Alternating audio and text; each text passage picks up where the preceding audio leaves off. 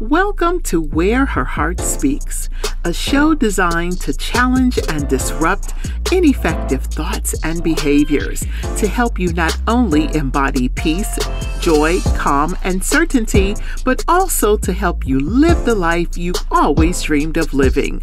Where Her Heart Speaks with Coach Catherine begins now. Hi there, it's Coach Catherine. Have you ever wondered about the state of your nervous system?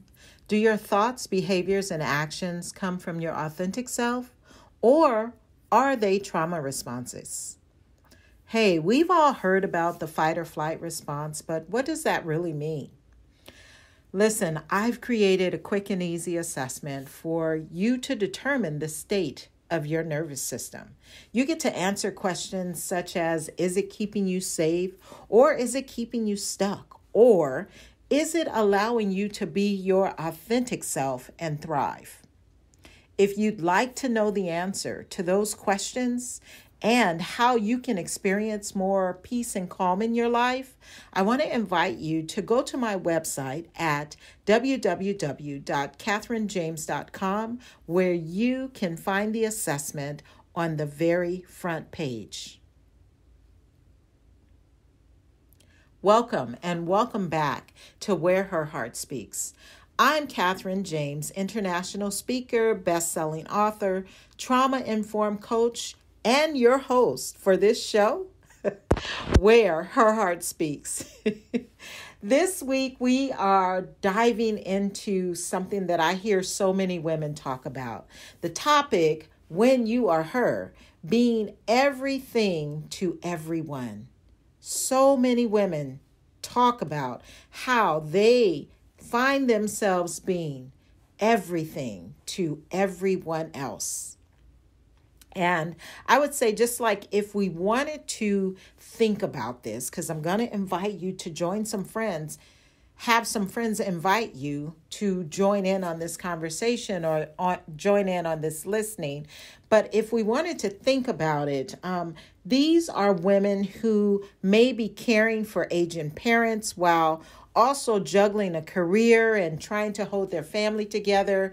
They may be women who are the person that friends and family members are always calling when they need someone to talk to, or she may be a woman who's on several boards.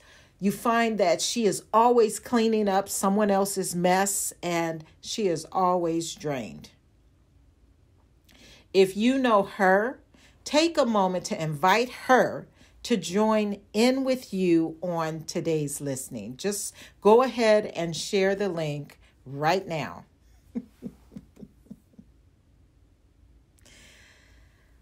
I'm him was shouted by Los Angeles Lakers guard Austin Reaves. He shouted that just as he had made another basket. And out of nowhere, it's like he paused internally. Time stood still. He just paused briefly internally to face his reality, to celebrate himself and to celebrate his accomplishments. His energy in the moment was electrifying, even for those of us who watched Game 1 between the Lakers and the Grizzlies from home. I'm him. Like, everything about that statement, his facial expression, his energy was felt in the moment. And as I sat reflecting over the past few weeks of my life, which were consumed with orchestrating the final touches of my daughter's wedding, I thought about that statement over and over again. I thought about his energy. I thought about his body language. I thought about his excitement. I thought about him saying, I'm him, and everything that came along with that statement. And I began to hear myself quietly say, I'm her. And as I listened to myself quietly say, I'm her, I thought about you. All of the women who are her. Not the her we celebrate, but the her who is everything for everyone else. As a recovering perfectionist, an overachiever, workaholic, and people pleaser, I am very familiar with being her. I'm very familiar with being the person who felt the need to be everything to everybody. I'm very familiar with the person who not only created the pieces, but picked up the pieces, held the pieces, and laid the pieces down for the people who were important in my life. I'm very familiar with that. I did it for those who were important to me, and sometimes those who weren't important to me and people that I didn't know. Now, being that I'm the eldest child who was required to care for my siblings, I believe that this behavior was no doubt developed in my childhood.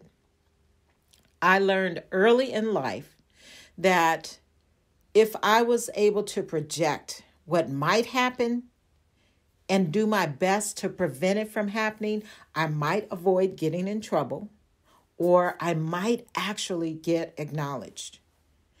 My early years didn't leave room for me to think of myself or think of my own needs.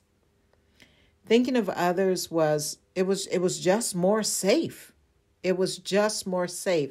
And my nervous system adopted this way of behaving so that I can remain in a place of safety to the best of my ability. And I would venture to say, if you're the her who is everything to everybody, this or something similar is likely your story. You may have been responsible for caring for your siblings. Maybe your parents never acknowledged you until you did something for them.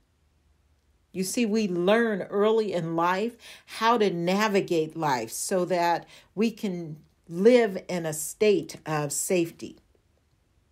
Maybe one of your parents was unstable emotionally, and you found that you always had to be the one to make sure all of the pieces were in place. Or maybe you only received compliments when you handled situations well that were pertaining to someone else. Most women who are her have had the same lived experience.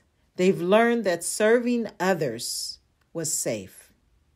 They've learned that serving others got them recognition or some form of acknowledgement.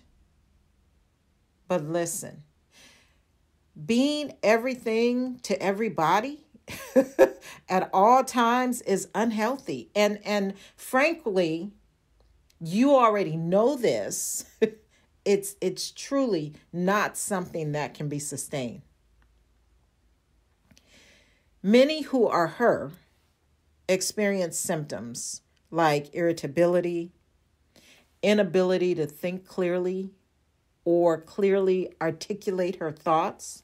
She suffers with sleep issues, dealing with many nights where there's just a lack of sleep. Like you can't turn your brain off. You're too busy solving the problems of others.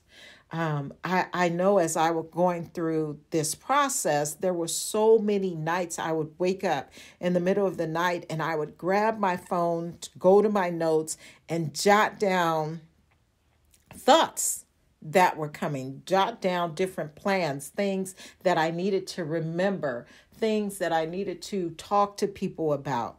Like people who are being everything for everyone else, they have a hard time sleeping because their brains don't turn off and they're just solving one problem after another. And oftentimes it has nothing to do with them. People, or the woman who is this her that we're referring to, she has a lot of negative mind chatter. And you find yourself telling yourself things like, I'm the only one doing all of the work. No one ever helps or asks me if I need help. And I'm going to say part of the reason that is because you've done a very good job of making it look like as though you have it all together, right? You may also find yourself telling yourself that you're not appreciated. And it just goes on and on and on. Other symptoms are anger. You find yourself that you're angry or that you're sad. And let me just say that when you're under a lot of pressure, when you're under or experiencing a lot of stress, even though you may have done work on yourself, even though you may have been through a lot of personal development courses, you may be regularly practicing personal development techniques and skills. You may have done the work on yourself. You may be doing the work on yourself and you know how to take care of yourself. Even though all of that is true, your trauma responses may still return. And I'm just going to say, I know during this time, as we were preparing for this wedding, mine did. Like while I was preparing for the wedding, I experienced most of those things. I did. But I will say the beautiful thing about doing personal development work and living with a more regulated nervous system as a result of doing somatic work, body work, as a result of doing things like breathing and moving the body and releasing trauma out of the body. The beautiful thing about that is even though those responses may show up, you won't get stuck in those responses. You'll be able to recognize your feelings. You'll be able to recognize your thoughts and the behaviors as feedback rather than reality, which so many times when we've not yet done the work or we've not yet come to a place of having or being able to live in a more regulated nervous system more often than not, when we have those feelings, thoughts, and behaviors, we take them as reality rather than knowing that it's just feedback. It's not truth.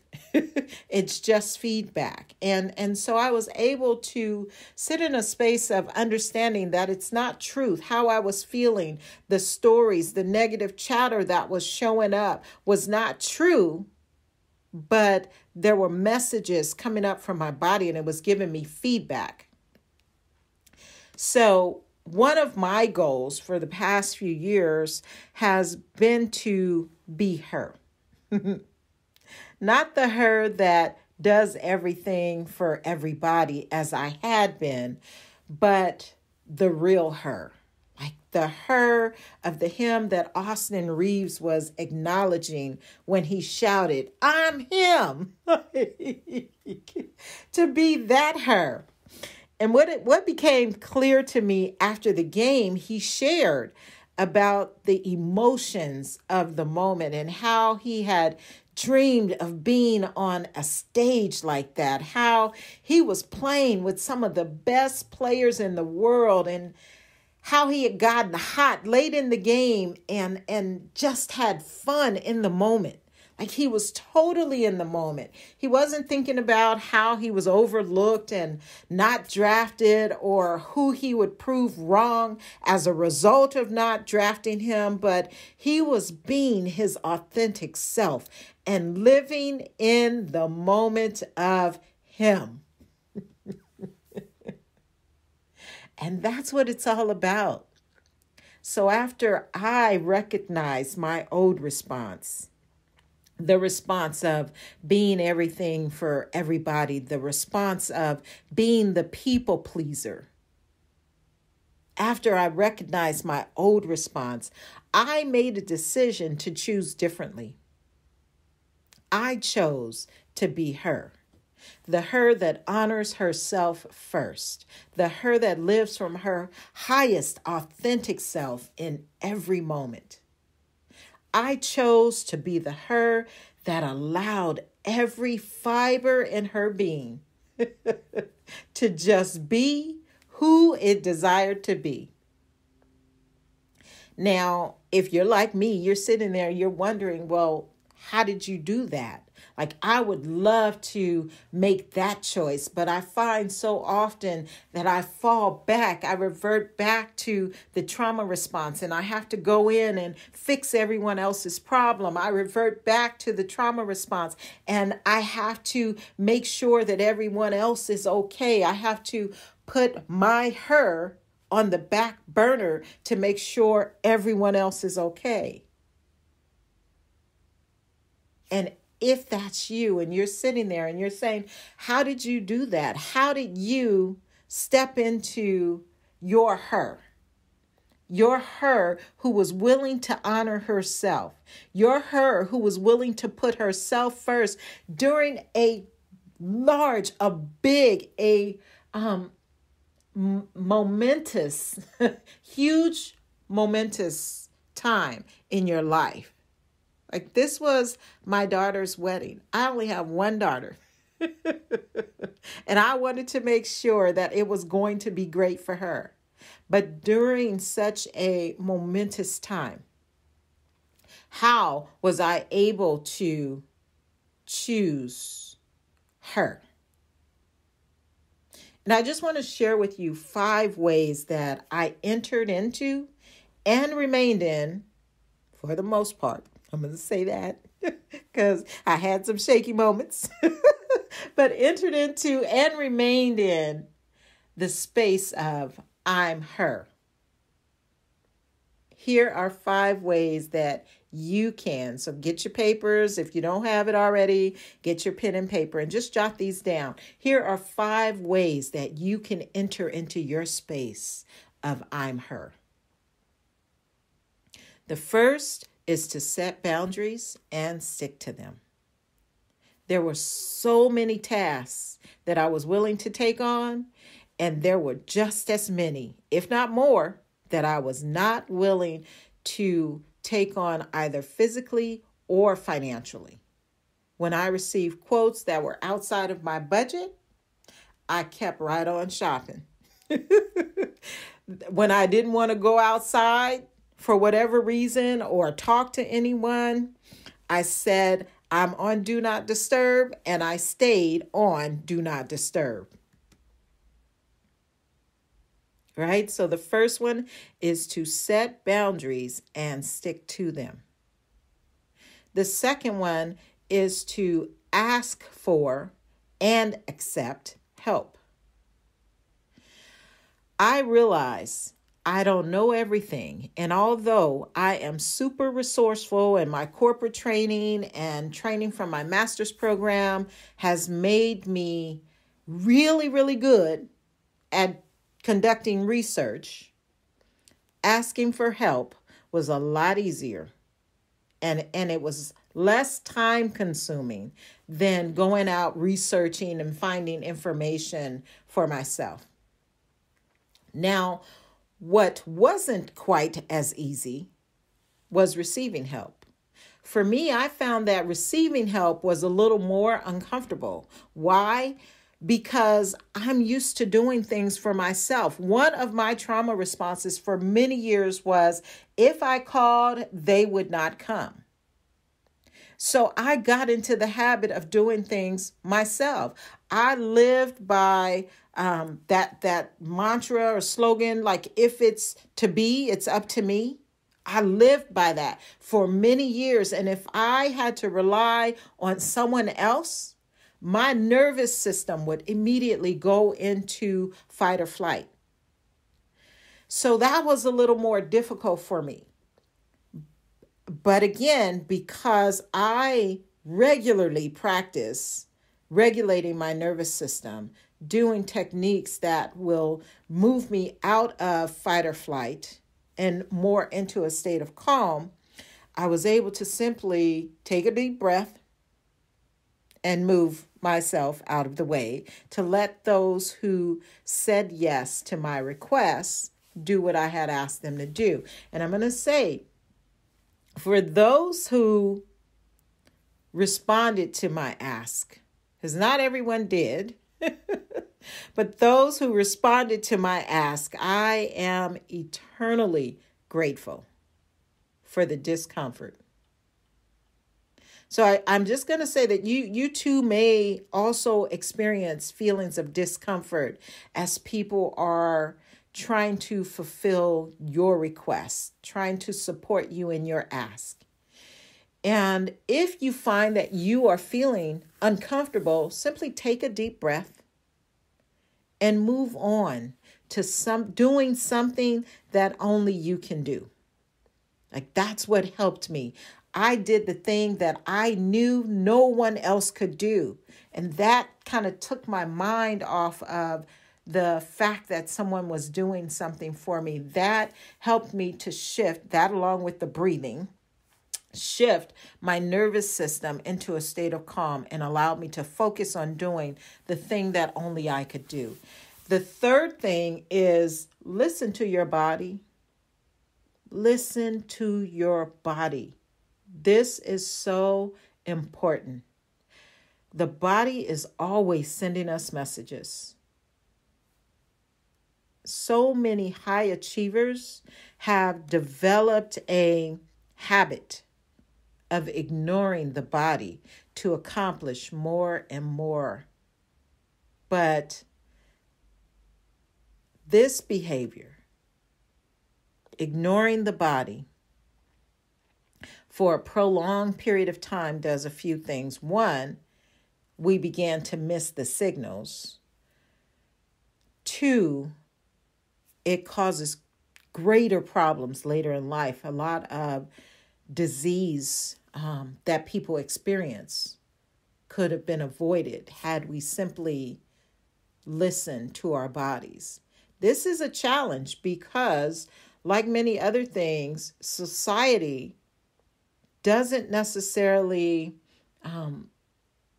celebrate people who are more prone to listen to their body, doesn't necessarily acknowledge in a positive light those who say, I did this from a place of intuition, or my body is telling me that I want to rest. Like, society rewards people for listening or operating from their intellect, not necessarily from a physiological space or somatic, your soma.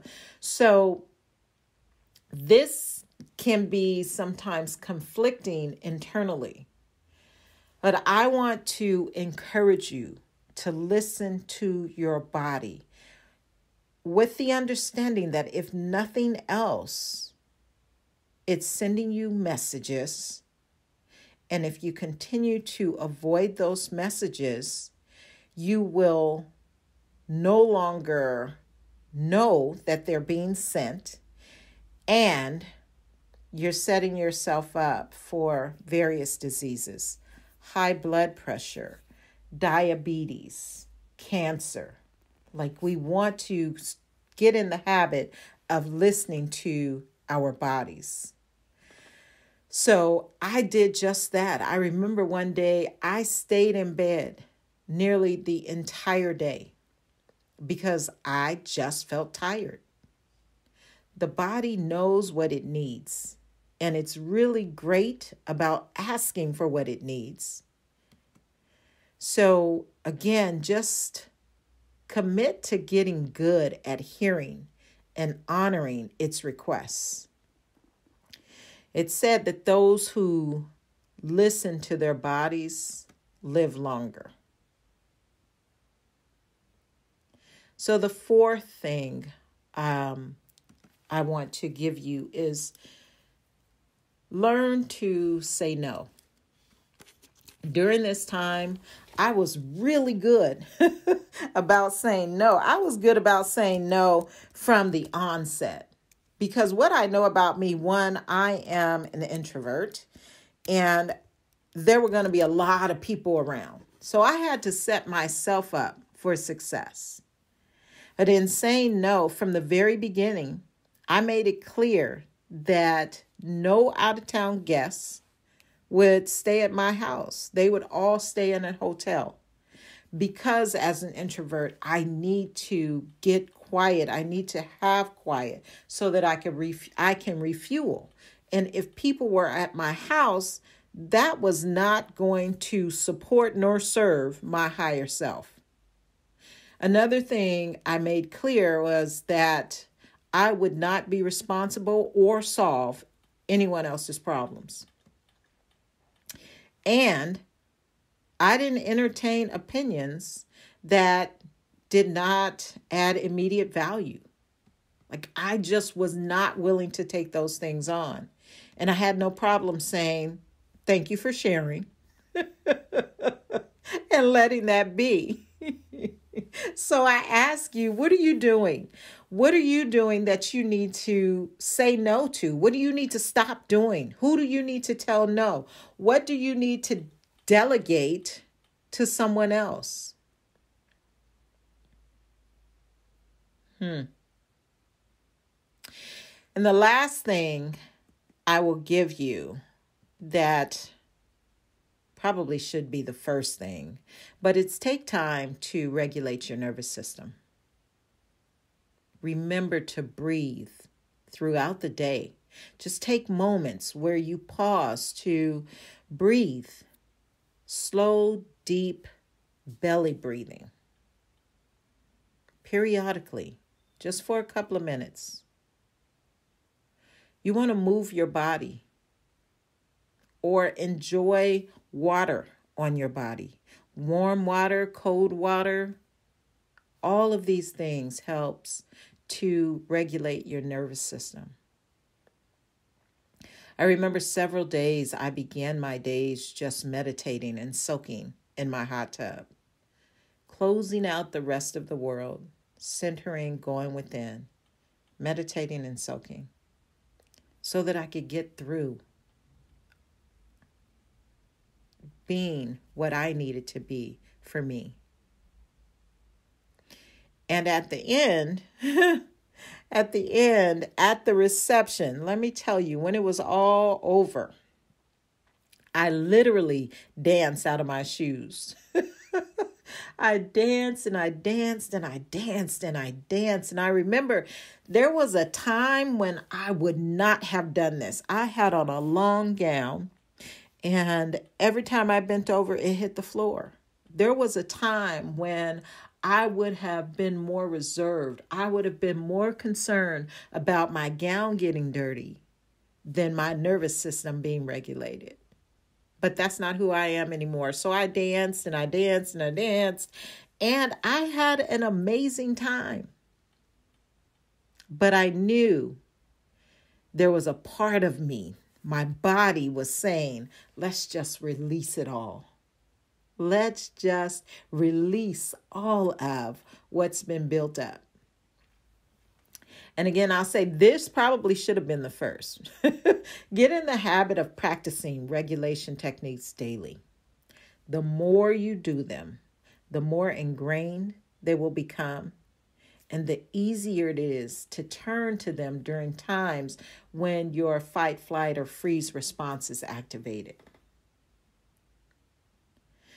So being the her that honors herself first, that focuses on being everything for her first, allows her to be her authentic self and live in the moment of her. It allows her to help others out of choice rather than obligation. It allows her to live with peace, joy, and calm. And it allows her to celebrate herself as she internally shouts, I'm her! I'm her!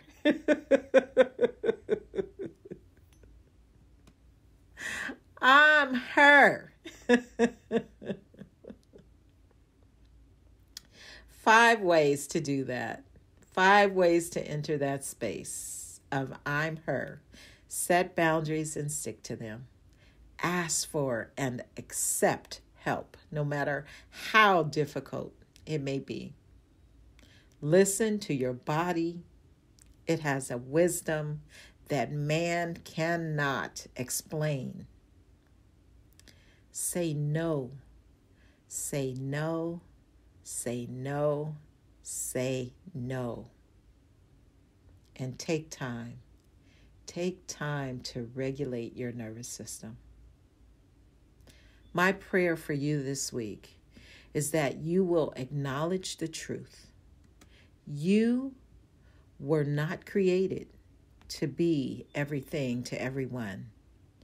And you will embrace the truth. The latter her is available and waiting for you. I pray that you will make a choice and do what is needed to become her. And as I close, I'll remind you that in this life we get to choose to live a sensational life. Peace and blessings. Thank you for listening to Where Her Heart Speaks with Coach Catherine, where Catherine aims to challenge and disrupt ineffective thoughts and behaviors to help you not only embody peace, joy, calm, and certainty, but also help you live the life you've always dreamed of living. Follow Catherine on Facebook and Instagram at I Am Catherine James, and visit www.catherinejames.com. Remember, to live the life of your dreams, you must go within and return to the place where your heart speaks.